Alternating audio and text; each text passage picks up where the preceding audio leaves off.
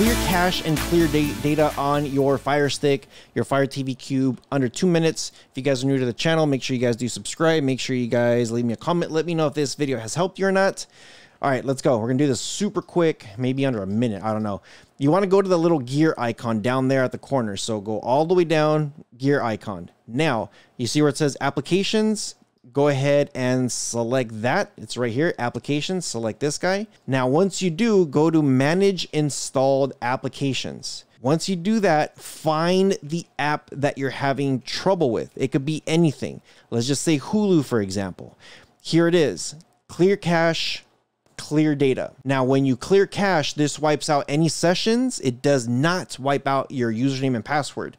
If you select clear data, this deletes everything. It clears your username and password.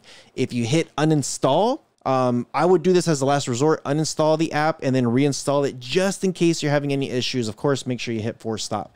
So wanted to make sure you guys get that information. Super simple, short, sweet, to the point. Leave me a comment below. Let me know if this has helped. If you guys have any issues with some of the apps, this is how you do it.